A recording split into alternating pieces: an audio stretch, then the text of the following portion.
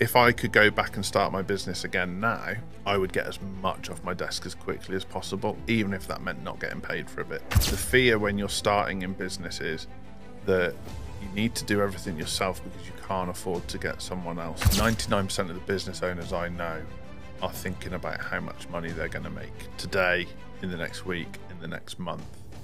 They're not thinking about how much impact am I going to have in the next year, 2 years, 5 years. When you start making short-term decisions, you start making mistakes. Hey guys, welcome back to the show. Just a quick note from me to say thank you so much for choosing to tune in to watch today's episode. I've checked the stats recently and I was blown away to see that 93.6% of you who choose to tune in and watch these videos aren't already subscribed to the channel. Now, if you're watching these videos because you're looking to level up in your life and make positive changes, it starts by changing your environment and what you consume. So make sure that you're subscribed to this channel so that you're consuming some incredible, inspirational, and empowering content and stories that will help you make positive changes in your life. Enjoy today's episode and stay visionary. My guest today is Joel Stone. Joel has gone from being a freelance graphic designer to a trainee accountant to now running his own digital marketing agency, co-founded with your business partner as well. On top of that, Joel has written his own book called Stay Hungry and hosts a podcast under the same brand. Joel, thank you so much for joining me on the show. Thanks for having me. Now, we have a ton of stuff to go through and cover today because you are a man of many talents and, maybe tons of background experience for sure. I want to start with your description of who Joel was before the agency, before entrepreneurism. Why did you decide to become a trainee accountant? Like, what was the mindset of that person? Why on earth did you decide to become a trainee accountant? What was the mindset of that person? Talk to me about and help me understand who that version of Joel was. Okay. That version of Joel was a little bit lost, I'd say. Straight out of the park. Let's go with that. But the reality of the situation was, as a young kid, I was very sure that I wanted to go into like the creative industry. So I was really into like Aardman animation and stuff as a kid, like Wallace and Gromit and the Creature Comforts TV program. So this is like long before Chicken Run and all that kind of stuff. And I just really liked that kind of thing. And I used to doodle all the time at home. And I applied for a graphic design and animation degree and got on it. And then when I got there, the animation bit of the degree was shit. so it's like, what, 2.7 years of like the graphic design and one tiny fraction of animation? No, it was just so shit, that bit of it, that I just dropped it straight away. Really? I was like, right, I'm only going to do graphic design modules because I was like, there is no point me learning how to animate something in what was called Adobe Flash then, when I could already see that technology was going to be dead by the time I finished the degree. I was like, there's no benefit to me here. And I've always been a bit like that if I can see there's no road ahead, I'll cut it out. So long story short, qualified as a graphic designer, lived up north, was freelancing for agencies in Manchester whilst working for a print house in Bolton, and it was all kind of going well. Had a flat, living with my partner at the time, and my mum got quite ill, and she didn't live up there, and my parents were separated, and I just thought, I think I need to go home. Okay. And so went home, back in with my mum, took a job that I didn't really want, and just felt a bit rudderless. And at the same time, we were in the sort of back end of the 2008 recession. So graphic design wasn't like, especially in Shropshire, people didn't even know what a graphic designer was. So I was like, well, what do people always need? They always need an accountant. And I'm quite like an academic guy. I was like, well, I'm not worried about having to do accountancy exams. I'll go do that. Trained to be an accountant, absolutely hated it. But it was a great stepping stone for starting my own business because suddenly I understood balance sheets, I understood profit and loss, I understood where other businesses were making their mistakes. And so that was kind of why I trained to be an accountant, on the back of like quite a weird childhood which we can go into if you want. So a couple of things there. Yeah. How did you become the type of person who could foresee that a technology that was being used in that time and space to learn animation was going to become obsolete? Where did that mindset come from? I just felt like when I was using it, and there was another application at the time called Dreamweaver, which people used to build websites. Oh God, I remember Dreamweaver. Yeah, so I was in these two things, Dreamweaver and Flash, and both I was like, these are clunky as hell. Like, there is no way when the world gets better that these are going to exist in the form that they do. And I think it was an element of luck, really. I'm not like a soothsayer. It was just like, I cannot foresee that people are going to. It's not economically viable. Like, companies were paying thousands of pounds to produce animations, to produce websites. That I was like, surely when this gets better, and I mean now with the advent of AI, we're talking seconds. But I didn't know that. It was just something that I just had a hunch that there's no way a bunch of graphic designers in Bolton are going to be spending 3,000 hours in Dreamweaver and Flash to create an animated banner for a website. I'm going to come back to the hunches part of this in a second. You said you had quite a weird upbringing and a childhood. Yeah. Define weird upbringing. Okay. So 3 months before I was born, my dad's brother committed suicide. And so my family, in their wisdom, gave me the middle name Mark, which is my dad's brother's name. Right. My dad and his other brother obviously have had a lot of issues off the back of that, a lot of mental health issues, a lot of struggles. But I carried this like weird weight growing up of like having the middle name of my dead uncle that I never met, and like it sounds a bit callous to say it like that, and I don't mean it like that, but people would say to me that I reminded them of him and stuff, and it was quite odd. It's a strange thing to hear. Yeah, and they meant it with affection, and Yeah. I think it was nice for them, but it wasn't great for me.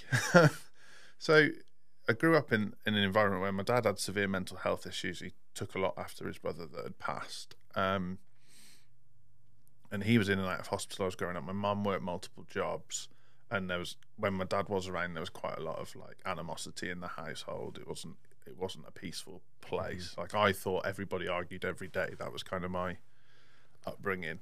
I resonate with that a lot. And so there was some violence. There was certainly an awful lot of shouting and things getting thrown and doors slammed. I kind of found my shelter in school by being a geek and being hyper competitive.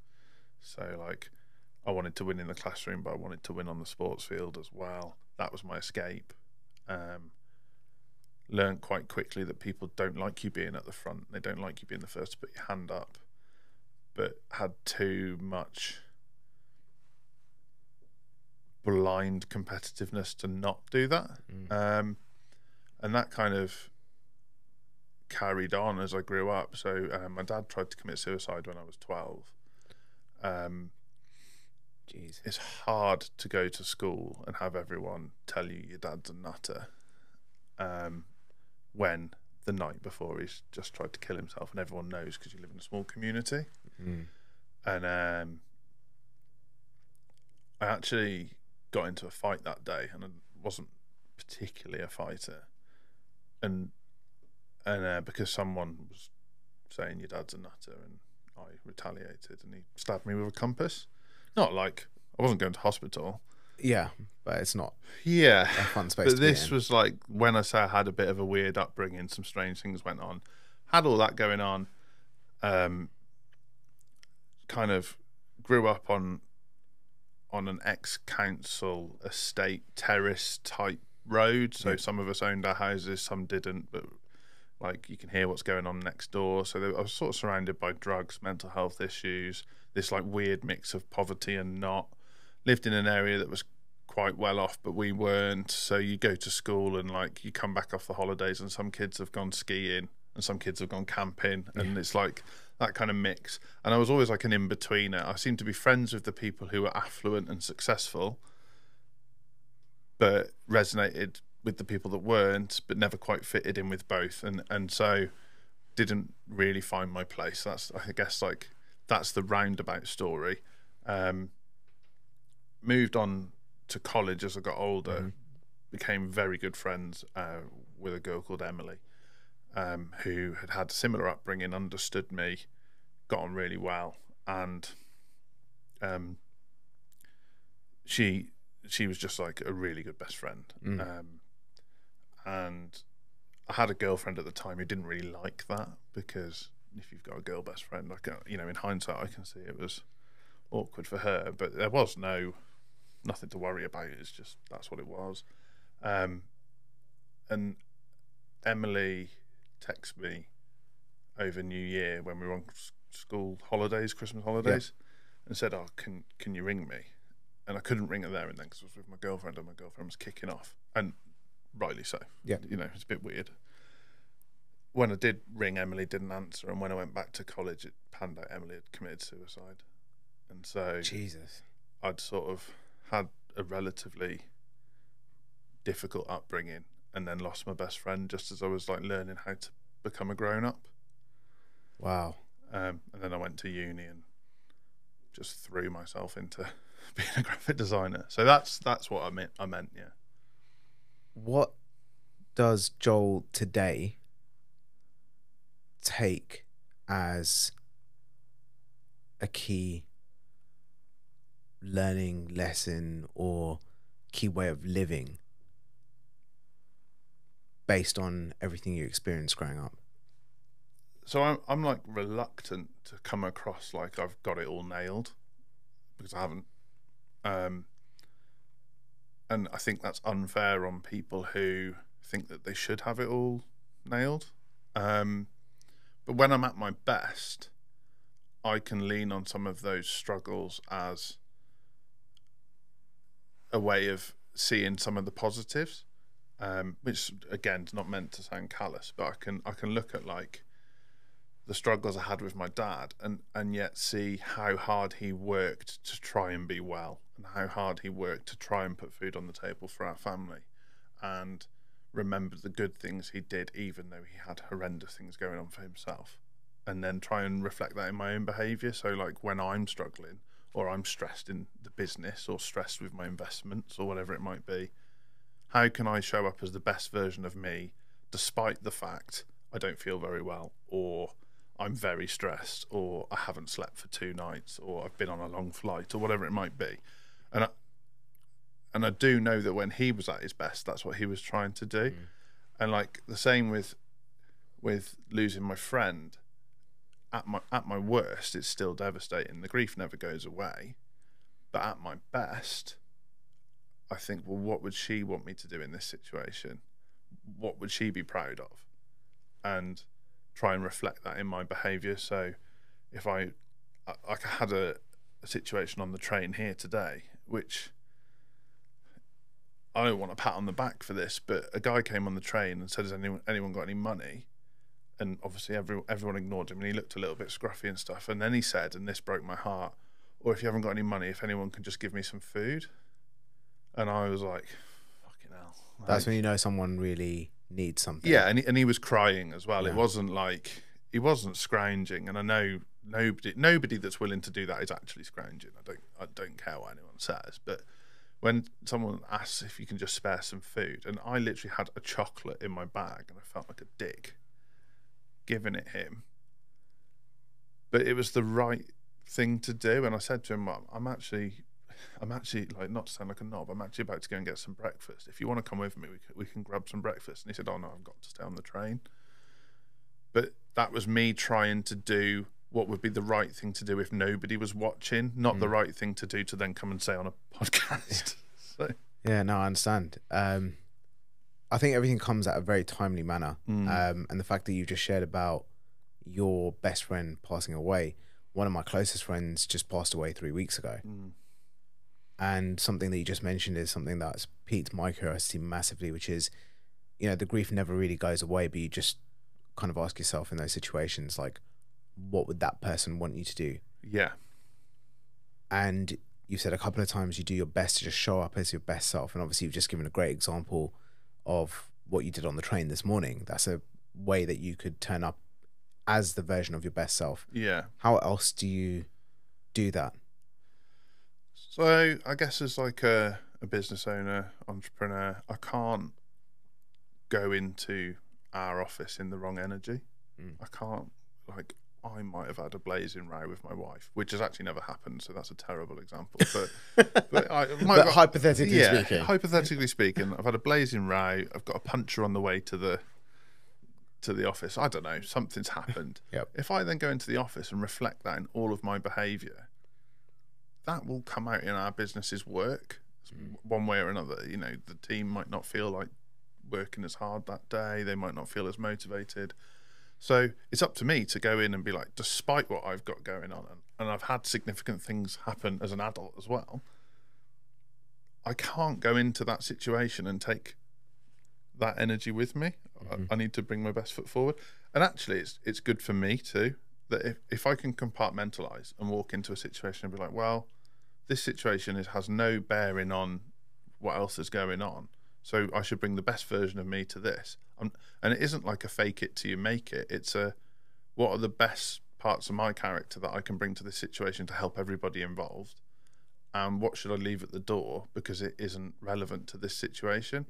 Where you will meet people, and I've certainly met people in business and personally, who bring their problems to every situation, and all that happens is their problem then engulfs their entire being, their entire life, and it pulls their business down, it pulls their personal life down.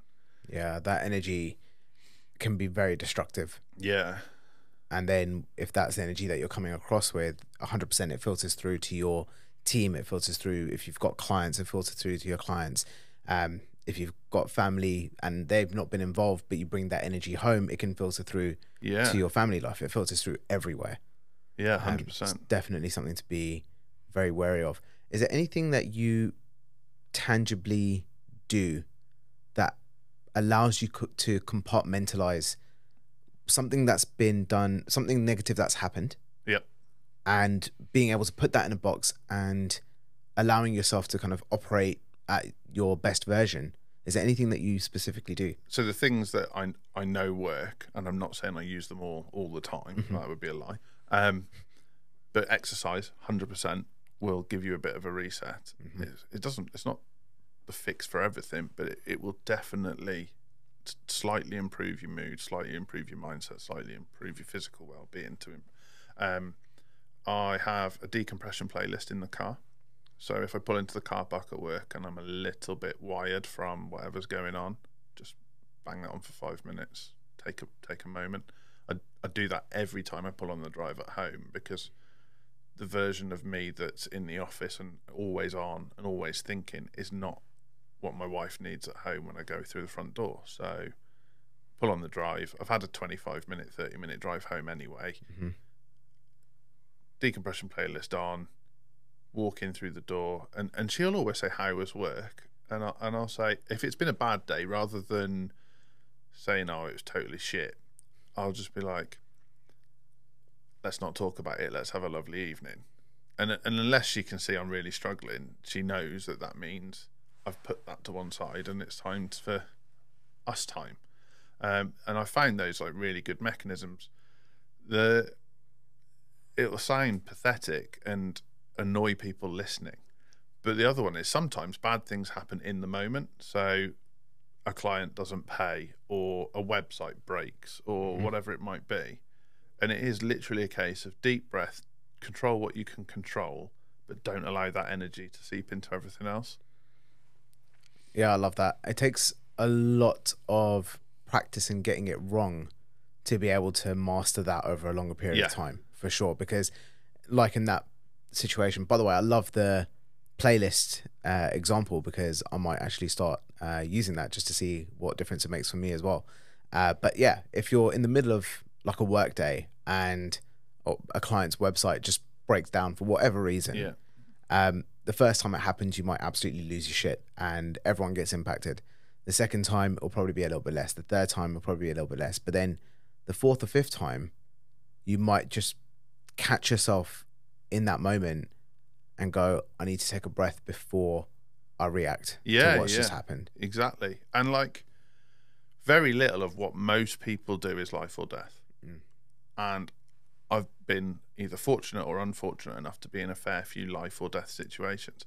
So when someone rings me up and they're furious because their website's not working, I empathize with that because they would expect it to be working. And, you know, it's a rare occurrence. I'm not saying every website.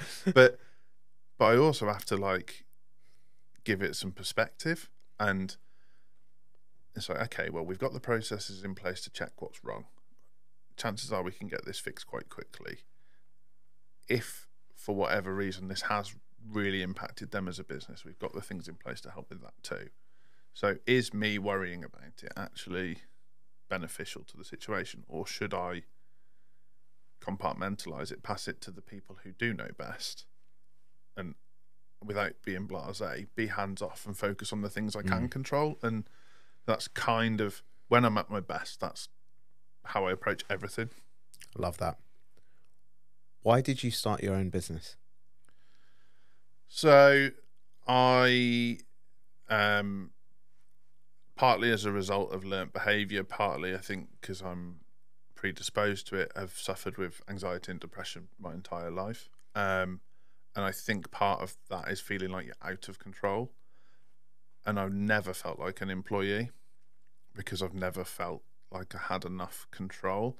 And it's not like the kind of control where I feel like I need to know what everything is doing and what piece is where. It's more like I've had an idea and nobody's listening. And that frustration brews into kind of almost an anxiety itself, where you're like, I'm sure this is a good idea. Maybe I don't have the seniority for anyone to actually listen to this idea.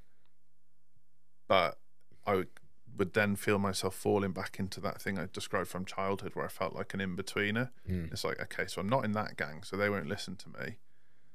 But I'm not in that gang, so I can't hang out with them. I think I might be a bit of an individual. And I think that naturally led to me setting up a business where I was like, okay, I can definitely make more for myself financially and in like the sense of like non-tangible rewards by working for myself.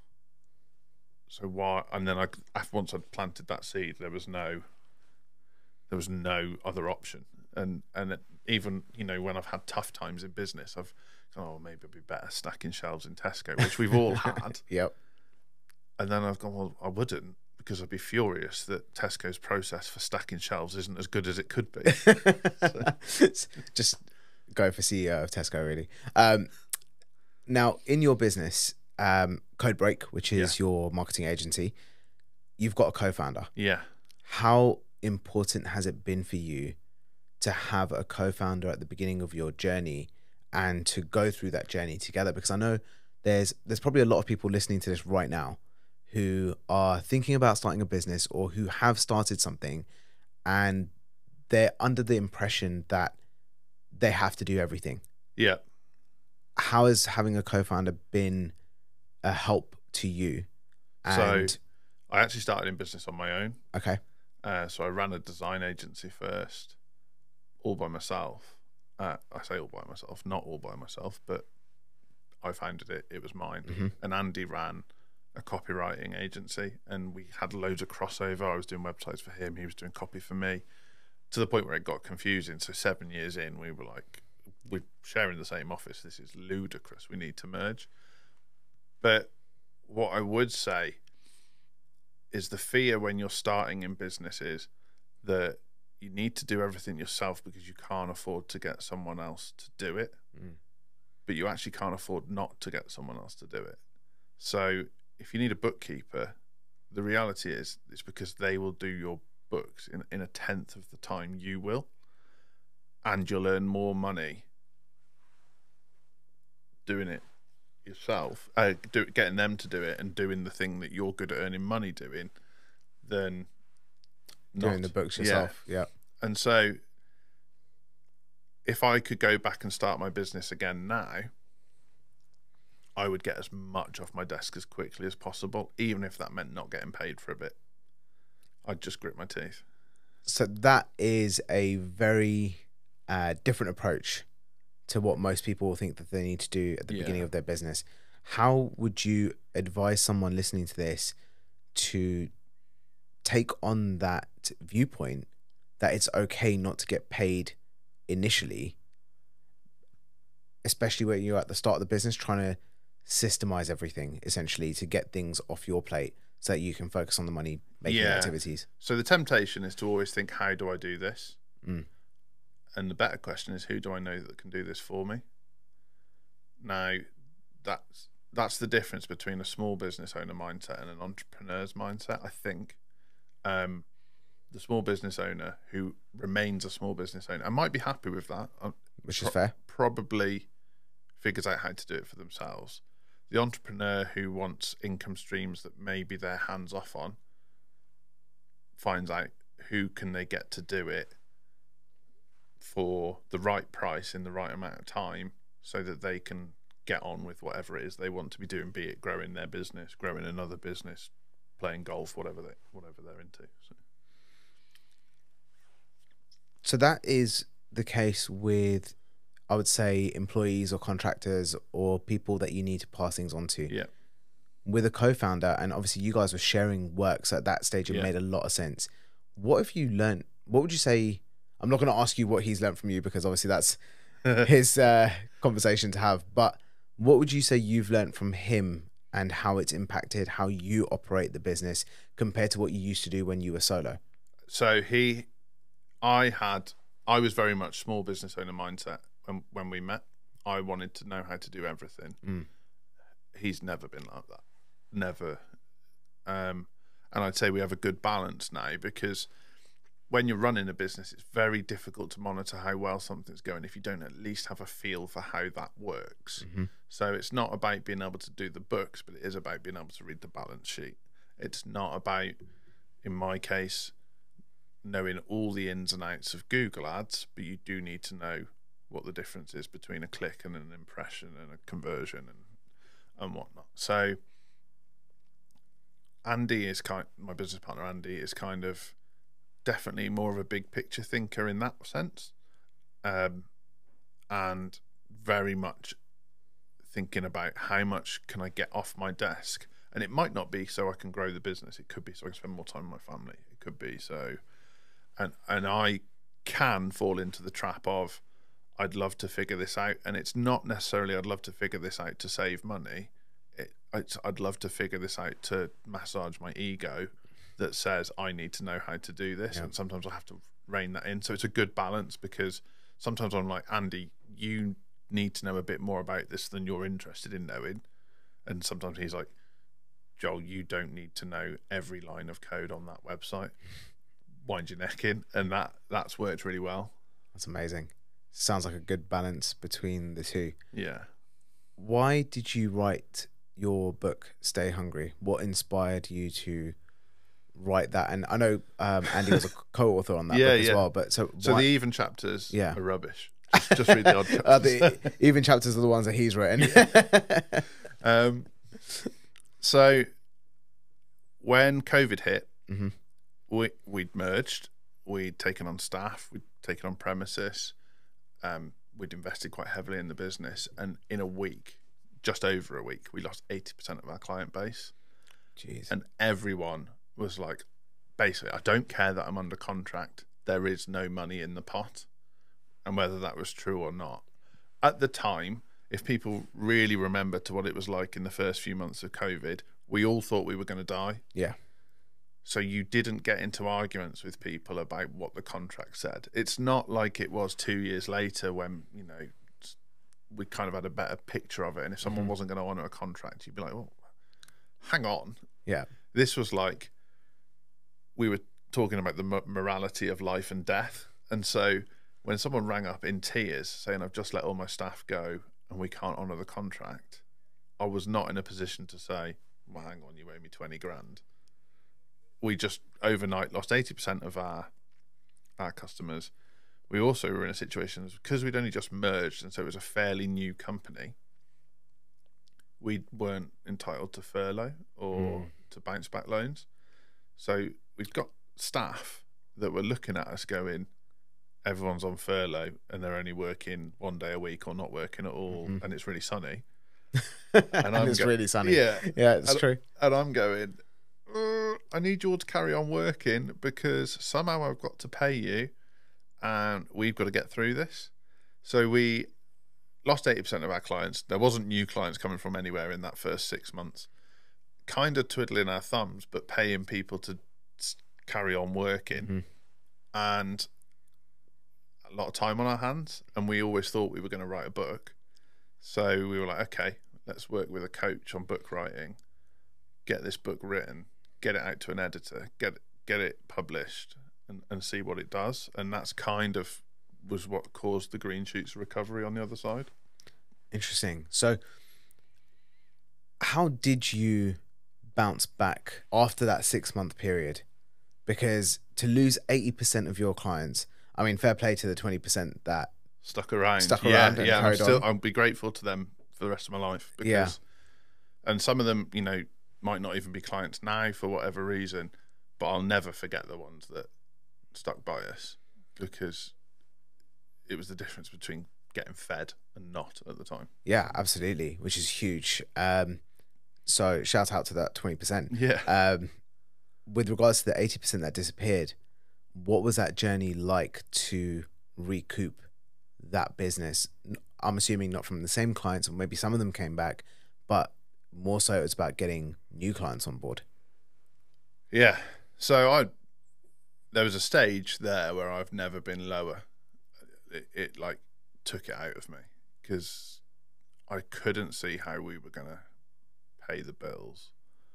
I couldn't see a clear future anymore. And we were still very unsure what the world was going to look like when we were all let back outside. It was just, I was like, I don't know if people are going to need marketers anymore. I think priorities have changed. Apparently we're all toilet roll hoarders now. So and pasta. And pasta, yeah. You need the toilet roll for something. Yeah, so. yeah, carbs. So we were all carb loading, so we need a lot of loo roll.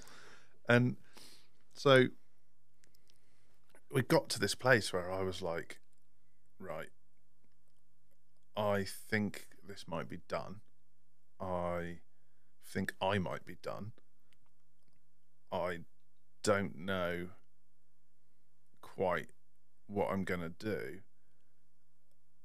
And then kind of muddled by in that mood for a little bit. My business partner certainly didn't feel like this. He took a totally different approach, but we were like miles apart at the time, weren't able to see each other.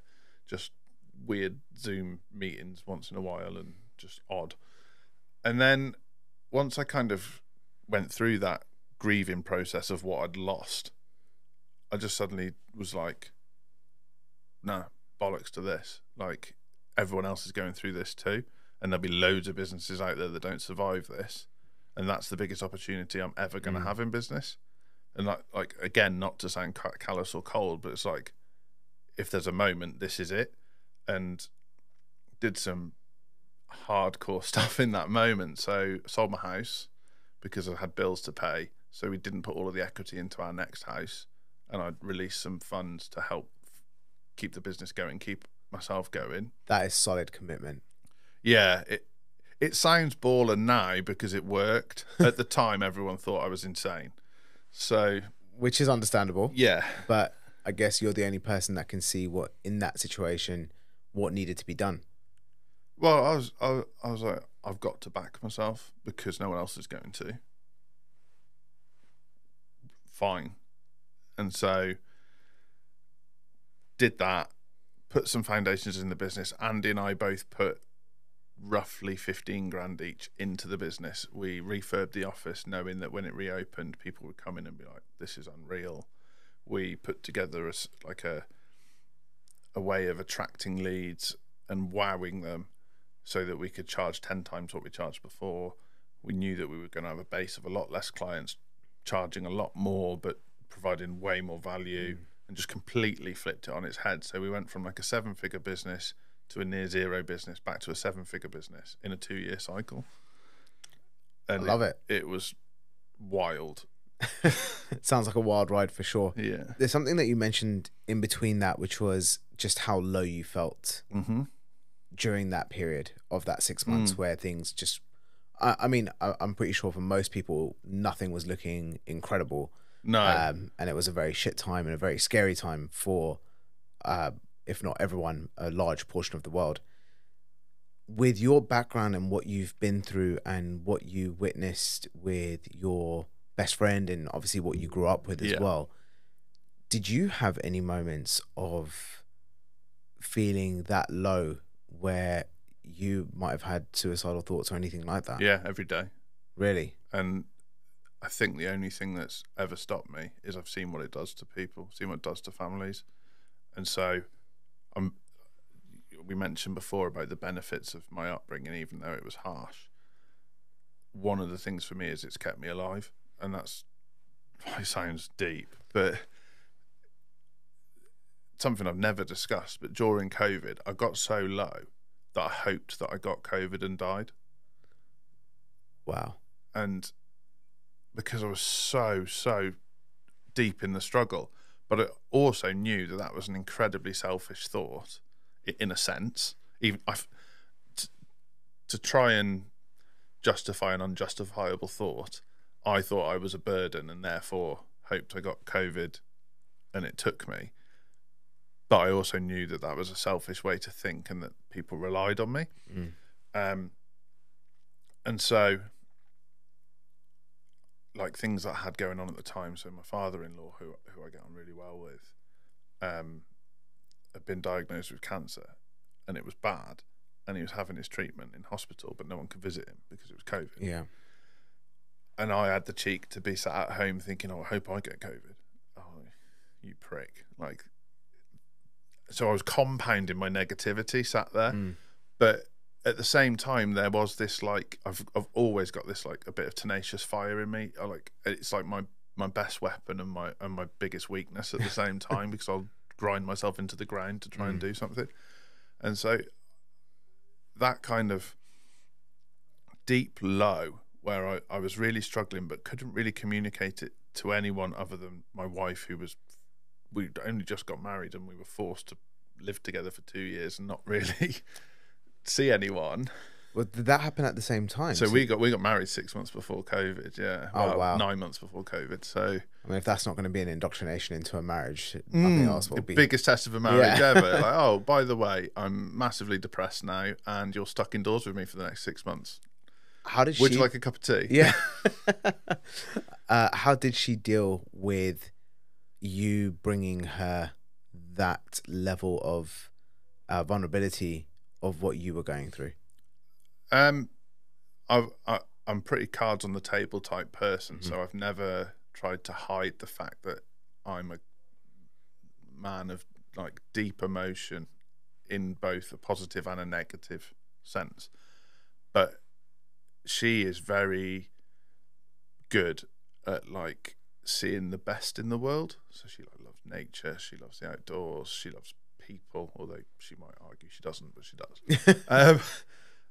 And so she can often see the best in a situation. And for her, she's like, she would never say something as patronizing as this, but almost like if she wakes up and it's sunny and she can hear the birds singing, that is a great day. And I've learned so much from that, where, like, I'll wake up and start thinking about, like, big problems that I can't solve, and she's, like, taking great joy from hearing the birds tweeting, and yet she's, like, a far more intelligent person than me. So is me deeply thinking about these things that are bothering me? Can I solve COVID? Can I pull this business out of debt? Can I provide for the staff? And she's like, the birds are tweeting. And I'm like, yeah. Like, the perspective is epic. And I'm, like, really lucky to have that, and really lucky to have somebody that doesn't necessarily join me in some of the daft rabbit holes I go down. I think that's incredibly important. Yeah. Whether it's your wife, your husband, your partner, your spouse, a family member, a friend, someone who's able to offset your negative thought. Yeah. Someone who's able to offset that or not be bought into what that person might be going through, but and also not to dismiss it and not to patronize it and say it's not something that you should be feeling, but instead just helping to shift that focus to something else. Yeah. And I think like anybody who's had mental health struggles, they're well aware that their thoughts aren't logical. It's not like, oh, I'm worrying about if I switch the lights off or not. I know that's a normal thing to worry about. That's not how someone who's worrying about that's thinking. So when somebody says to you, oh, like, pick yourself up or like pull yourself together, that's not a constructive comment. Yeah. Where like Hannah, my wife, is much more, okay, that's how you feel and that's true for you. And she would never say it quite like that. But also, what about this? What would you like for tea? Would you like a cup of tea? How about we go for a walk? The dog needs feeding. The bins need putting out. Like pulls me back to reality as such. And like that's so grounding. And to like long story short, to talk about the book, the day the book got published, so we had this big plan for marketing it, and obviously you can imagine me like I planned to the nth degree, like all those traits that we're talking about, positive and negative. Got this massive plan. I can't wait to press go on this marketing plan. It got published on the Saturday night. I knew on the Monday that I was going to press go on this marketing plan to try and get to bestseller, because we wanted to hit bestseller in categories that matter, because there's a lot of people out there publishing books in like random categories hitting number gardeners one. That like UFOs. I'm number one in the category of one. Like that's not. So went to sleep on the Saturday night, got up on the Sunday morning, kind of forgot the book had come out, and then I thought, oh, I'll just check Amazon to see if it's live. And it was number one in 2 good categories. That's amazing. What categories? So marketing and web marketing, I think. I Excellent. screenshotted it at the time.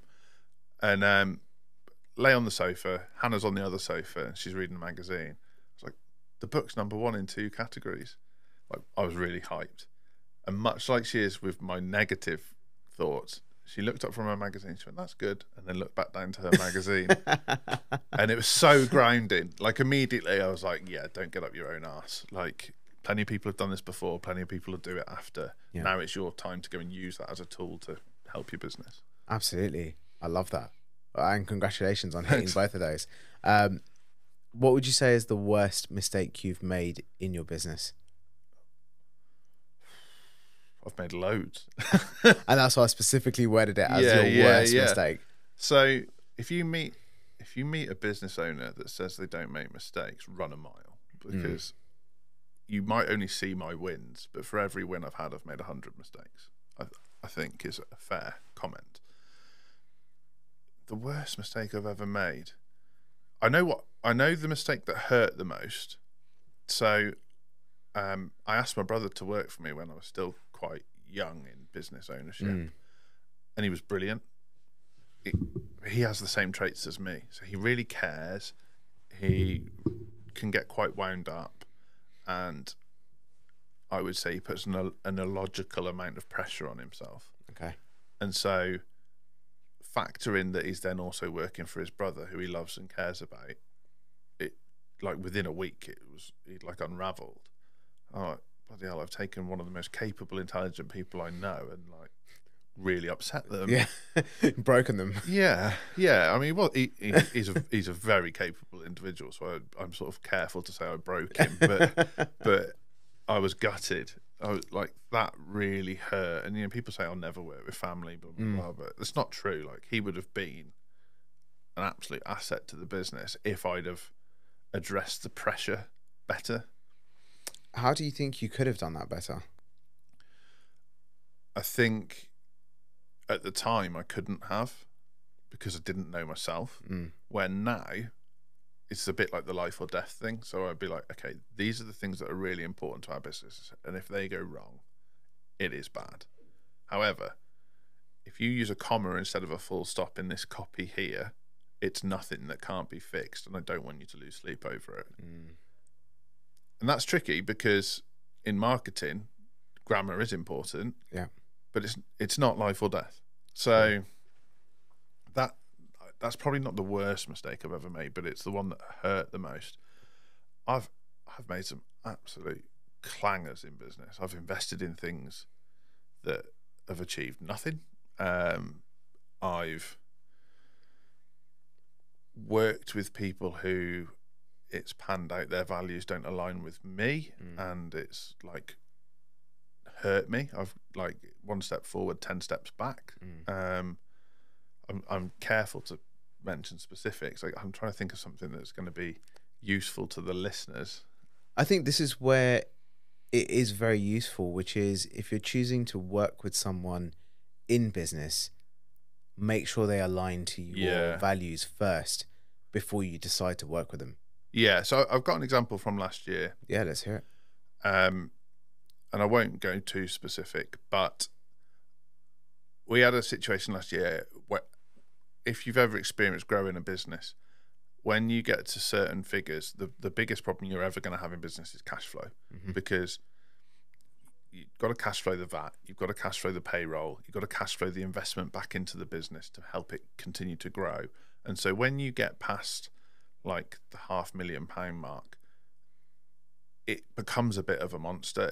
It like cash flow is a real consideration, and you're constantly thinking about, right, okay, how many clients can I bring in to make sure all the investment I'm doing here is paid for, and we've got a bit of a buffer for the future. And the perfect storm that creates is you might let your guard down on the kind of clients you allow into your business. And so your qualification gets a little bit ropey. You start working with people who perhaps don't tick all the boxes, and you start to make excuses for that because it's good for cash flow. But what it's not good for is the motivation of the team, your own self-worth, for profitability, all these things. And what happens is it bites you in the arse when you least expect it. So we brought someone on board, no names mentioned, who maybe ticked half of the boxes that they needed to tick, and half ticked a couple of more, and definitely didn't tick a couple of the important ones. Right. And we knew that, and it was on me. And to start with, everything went really well. We made them a lot of money very quickly, but then they didn't back up their side of the bargain because their values didn't align with ours. And so some of what they were doing came back to bite them, which inevitably came back to bite us. Right. And I would say, having learned that lesson, that if you're in business and being able to sleep at night matters to you, don't fucking do that. Just like hyper qualify your clients. If they're not a fit, or if your gut, for whatever reason, if you can't put your finger on it, but your gut is screaming at you, do not work with this person, just don't. Because life's too short. And it's not necessarily even a business reason. Everything might be fine in the business, but if you're waking up in a cold sweat in the night because something's not quite right, it's not worth it.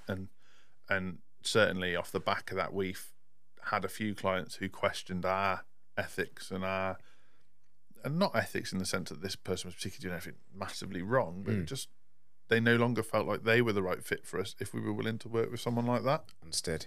So that, and it goes back to the point that we spoke about right at the beginning, which is that energy that you bring in, it might not even be your own. It could be a client that you should have said no to, but you ended up saying mood yes hoovers. to. That's what we call mood. I do. I've never heard of a mood hoover. I've heard of energy vampires, but time vampires are mood hoovers. Mood hoovers I'm going to use now for the rest of my life. If someone walks, like, and it's a hard thing to describe, and I'm not like a majorly woo-woo guy, but sometimes you can be sat in a room with your back to the entrance, and someone can come into that room and you haven't seen them, but the energy of the room drops. Yeah, do you know, have you watched Harry Potter? You're going to say no, aren't you? I have seen them all. I'm by no means a Harry Potter fan. Do you know the Dementors, that the smoky things? That can suck the life out of you. Yeah. That is exactly the image I got in my head when you mentioned that. Yeah, so like I'm sat facing you, and a mood hoover's walked in behind me. You feel it. Yeah. You know, like it's like the temperature in the room slightly drops. Yeah. All the energy's been sucked from the room. And there's people who are the opposite too. There's people who, like we both know a guy who, when he walks into a room, he brings loads of energy into the room. True. And if he walked into the room and you hadn't seen him, you'd still know he was in the room. Yeah. And I don't know how to quantify that. But yeah. It's just a vibe. It's an energy thing, which you can't really define. Yeah, and what the other thing is, mood hoovers are attracted to mood hoovers. I've never. So you'll get like a corner of the room, there's like a Dyson, a Henry. Like they're all hanging out together, sucking the life out of the party. And yeah, I don't know what it is about these pricks and why they all like each other, but you'll find them in little online communities too, where they're like saying snide things about other communities, but they've got no positives. Yeah. And yeah, like in the marketing world, a clear alarm bell for one is I've worked with loads of agencies and they were all shit. Like, hang on, some are shit, but they can't all be shit. Yeah. You've just ticked box number 1 on the mood hoover checklist. Understood. So, yeah, you're gonna have to send me that mood hoover checklist so I can use that as well in the future. Are they called Henry? Yeah. Oh man, that I never thought I'd ever hear the words mood and hoover together so much in such a short space of time. Yeah. But you have enlightened me I need today. to bring some energy. Okay, I've got, before I go into your social media, because I did a bit of a deep dive and it's something that I started doing recently. I find a couple of quotes that I really like and just want to get your take on them. Yeah. But before I do, you've rubbed shoulders with some pretty huge names. Yeah. Both in the marketing space and also not in the marketing space. Obviously, Gary Vee is a big one. Yeah. But then also, correct me if I'm wrong, but we've got Snoop Dogg, we've got Mila Kunis, and we've got Ice Cube that you went to a basketball game with. Yeah. Which is ridiculous.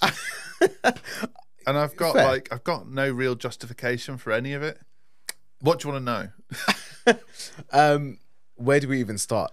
Okay. What is one thing I would love to know is what has been your biggest takeaway from those people that you've taken as a lesson that you now live by? Okay, this sounds really arrogant, but in all of those situations, bar one, I've spent time with them with other people that also didn't expect to spend time with them. And the biggest takeaway for me was act like you deserve to be there, because most people don't. Oh, I love that. And you can really tell. So like, if you find yourself in a room where you're the smallest person in the room, which I would advise if you're growing a business, do that a lot. Act like you deserve to be there, because the moment you don't, everyone knows. And it's that whole like, people aren't savages, but they can smell blood. And the moment that you try and be like, oh, it's all right for you because you're much more successful than me, I'll be like, fuck off. Like, I don't need to spend time nurturing you. I've got other shit to do. And there are kind people out there that will put their arm around you, but you're never going to reach the positioning that you want. So I've really found myself in like weird situations in the last couple of years where, like you say, sat next to Ice Cube at basketball. I was like, oh my God, like that's Ice Cube. And then I was like, don't act like that, because everyone else is. And when people were like asking him for selfies, because what happened was loads of people were asking him for selfies and asking him for a piece of him. And I didn't. I sat there and I was nice to his family and I was polite to the people around me, and then got invited to the after party because I was the only one not acting like a lunatic. Nice. And then other people got invited because of that, and it was good. But yeah, the takeaway was try and act like you deserve to be there, even though it's really, really hard. The moment you start acting starstruck, and then like the second takeaway is ask yourself, what can you do for them? Because nobody does that. Everyone else is trying to take a piece. Everyone wants something. Yeah. So when I properly met Gary Vee for the first time, I'd spoken to him before face to face, but it was like I'd queued to chat to him. This time he was coming to a place where I was waiting to actually meet him. And I was like, right, I'm going to give him a gift because no one else is going to. So I put together like a CodeBreak shock and awe box. But then I know he loves sport, and I knew he knew about Wrexham and Ryan Reynolds taking over Wrexham. And I was like, right, I need Gary Vee to remember who I am. I need to pull off something here where I'm giving him something, but he'll also never forget it. And so I support Shrewsbury Town, and Shrewsbury Town are Wrexham's main rival. So I was like, right, I'm going to go to Shrewsbury Town and get Gary 5, as in Gary V, printed on the back of a Shrewsbury Town kit. And when I meet Gary V, I'm going to tell him the story of how I'm going to fuck over Ryan Reynolds. Nice. And so everyone in this meeting, there was like 20 of us max. Most people are like, Gary, how many times a day should I post on Facebook? Or like, I'm trying to get my TikTok off the ground. Will you come on a live with me? And obviously he has to say no. And I come up to him and give him this box, and he opens it. He's like, what's this? I was like, we're Wrexham's arch rivals, and I'm going to fuck Ryan Reynolds. And he was like, what? But now I've been on calls with him since, and he knows my name. He knows who I am.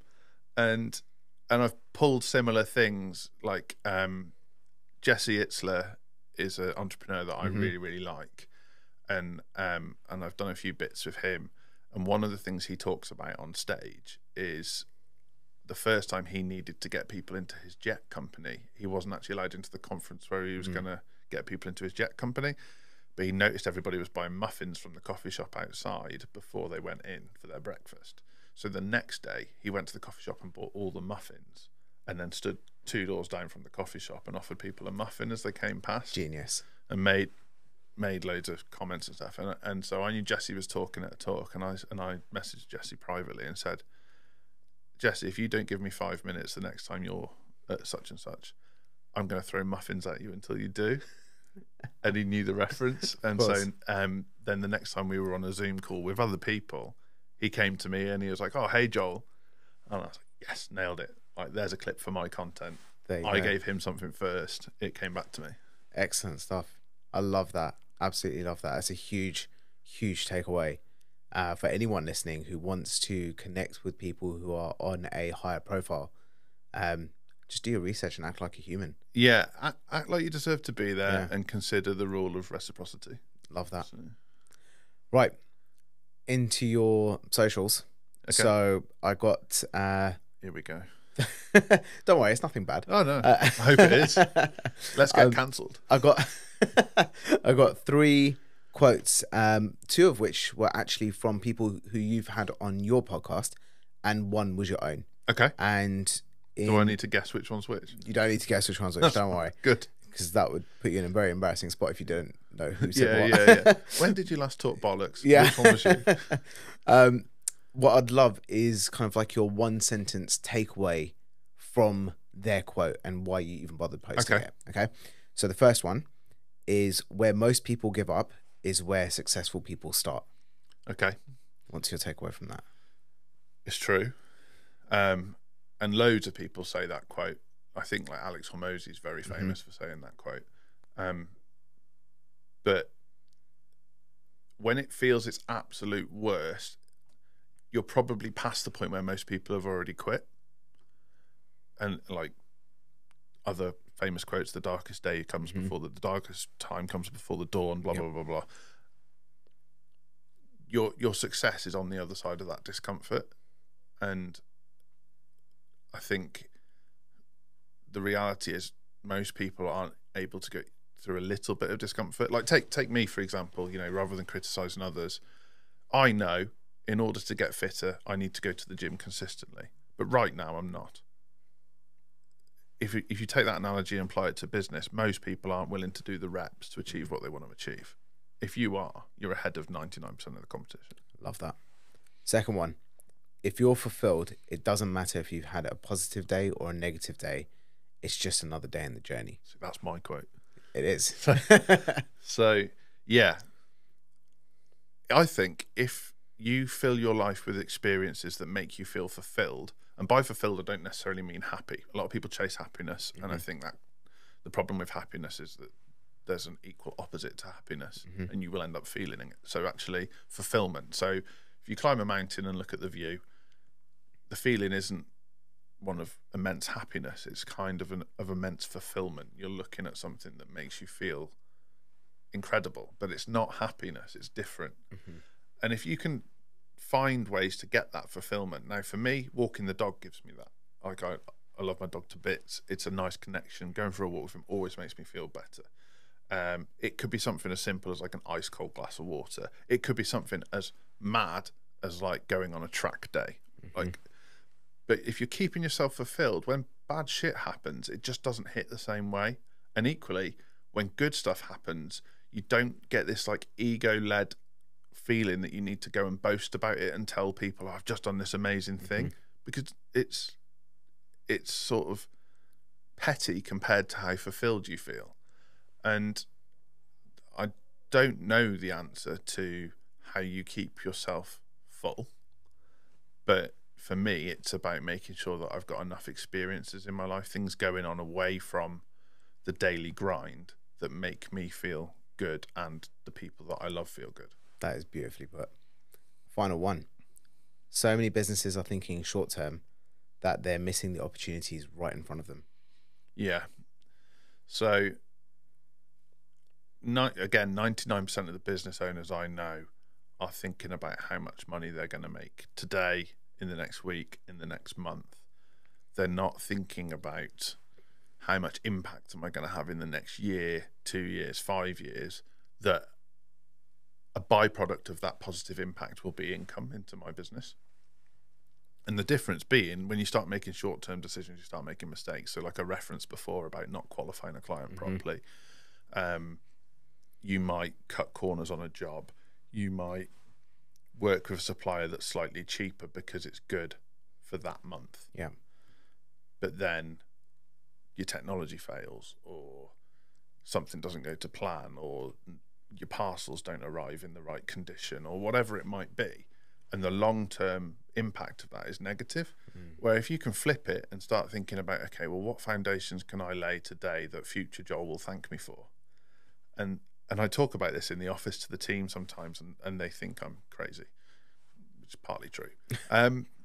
But I'll be like, they're like, why have you done that? I was like, future Joel will thank me for it. Or like on a night out, a great one is like, if you have a glass of water as your last drink, future Joel will thank me for that. I love that. And it sounds a bit boring, but it makes such a difference, because you start to compound these little wins into what the long term looks like. And so with our team, we always pack down the office so it looks clean and tidy, ready for the next day, because future CodeBreak will thank us for it. And we always make sure that we've got our priority list done ready for the next day, because future CodeBreak will thank us for it. And when you compound those little things over time, the long term looks so much clearer and so much easier. And then people start saying things to you like, oh, you were an overnight success. And it's like, no, I wasn't. No, I've been planning for my overnight success, because my future self has been thanking me for what I've been doing for the last 3 years. Yeah. I love that. And I've been doing all these boring, monotonous things because future Joel will thank me for it. Yeah. And then, you know, like with me, and I'm sure like listeners are getting a bit of an insight now, they'll be like, your spreadsheets are quite detailed. I'm like, well, they weren't to start with. Yeah. It's just I was working hard for future Joel so that I would know what my cash flow position is. I would know what I need to do in terms of how many leads I need next month, how many leads I need next year, how much I need to spend on ads, blah, blah, blah, blah, blah. And so now it looks like I'm an incredibly weird spreadsheet geek, but actually it's the compound effect of all the effort over the last 15 years. Love it, mate. Well, final 4 questions for you. Okay. And these are quick fire. Okay. To wrap up what has been an absolutely incredible episode for sure. So, first one. What do you think is the most essential skill that someone needs to succeed in today's world? In the world, so not business. Business, could be business, could be personal, could be anything. I think the most successful people that I've met all have incredible communication skills. So they're able to get more from someone than anyone else is through their ability to communicate. That might be on a business level, that might be on a personal level, but they're very good at making the person that they're asking to do something feel special. I think that's smart. They mean it, which compounds the fact that they've made that person feel special. They communicate it in a succinct and direct way, so very often they don't have to say much to get the message across, and they make the person feel empowered when they do it, and so they can then achieve a lot more in the day, week, month than a normal person, because they've got all these people running through brick walls for them. Love it. Yeah, great answer. This podcast is called The Mindful Creator. Yep. What does being mindful mean to you, and how do you practice it? So the big one for me is about being present. So as much as I bang on about future, Joel will thank me for it, and I've had a difficult past, and blah, blah, blah, the simplicity of focusing on the task at hand is also really important. And the task at hand might be to just sit and enjoy the moment, whatever it is. Things I practice actively to pull myself back into the moment if my wife's not there to do it for me. Yeah. This is a bit of cognitive behavioural therapy. But every time I boil the kettle, I stand and listen to it boil. I love that. Something so simple. Yeah, and that will immediately bring you back to centre. Exercise is a good one. Sometimes it's noticing things that other people haven't noticed. So if you're out for a walk, how many, again, this has come from my wife, but how many different types of birds can I spot? I might not know what they are. I might not care what they are, but it's something to make me active in the moment, to take me away from particularly thinking about the past. You can't control what's already happened. So good to pull yourself back to centre. Love it. What is the most impactful book or movie that has had a significant impact on your life? Book or movie? Wow, loads. Only one. Loads. Okay, so I'm gonna go Rocky 2. Okay, nice. So I could have gone real deep. Yeah. And pick like, you know. I mean, the whole Rocky story is super deep in itself anyway, with Sly, the way he pitched his the way he pitched his script and all of that. But go on, what's your takeaway from my it? worry is that people who aren't like Sly geeks might not realise that actually he kind of did it all himself, and that the films have got quite a bit more depth to them, particularly 1 and 2 and 6. So in Rocky 2, basically he's lost in Rocky 1, which some of you may not know, spoiler alert, but he did very well. And he's fought the world champion when he was a nobody, and the world champion is now getting like hate mail and racist mail, and feels like he might not be as good as he thought he was. So he really wants a rematch to humiliate Rocky and show the world how good he is. And Rocky's kind of not interested. He's reached the pinnacle. He went toe to toe with the world champion. His family don't want him to do it. He's got a damaged eye, so there's a medical risk doing it. His wife's pregnant. And the only reason to do it would be ego. And then his wife and his wife's brother have an altercation, and she falls into a coma while she's pregnant, and he doesn't quite know what to do. And when she comes round, she says, "I want you to do something for me." And he's like, "What? Anything?" Win. And when I'm, as sad as it might sound, when I'm struggling, I think of that and I think, I want you to do something for me, win. And what does winning look like? And it certainly isn't letting COVID get you, or terrible things happen to you, or giving up on your family. And that has really impacted everything I do, because when I play sport, I play to win. When I play business, I play to win. When I play a board game, ask my wife, I play to win. And it's not necessarily the most beautiful trait, but it works, and it gets me places. And like you say, I've been fortunate enough to meet people who, in my view, I had no right to meet. I managed to put myself in situations where I'm winning, and I'll continue to do that. And Rocky 2 inspires that. Love it. Last question for you. If you could go back to one point in your past and give your younger self only one piece of advice, what age would you go back to and what would you say? I'd probably go... So the first time I had a suicidal thought, I was 5 or 6. And I know it really panicked my mum at the time. And a lot of that was built around learnt sensitivity. So I... Like the whole sticks and stones will break my bones, but words will never hurt me. Not true. Words really hurt. And I kids had realised that I was a sensitive kid, so they picked on me. But not in hindsight, not so bad that I should have quite reacted like I did, but I learned to be sensitive, and I was really struggling with that. It was really getting me down. I was overthinking it, and if I could go back to that kid now, and obviously me, people have seen me in some pretty serious scenarios, and I don't take life that seriously, which seems strange considering everything I've said on this podcast. But if I go back to that 5-6-year-old and say, at the end of the day, none of this really matters. We're only here for a tiny, tiny amount of time, and just do what's right and have fun whilst you're doing it, and everything else will kind of figure itself out.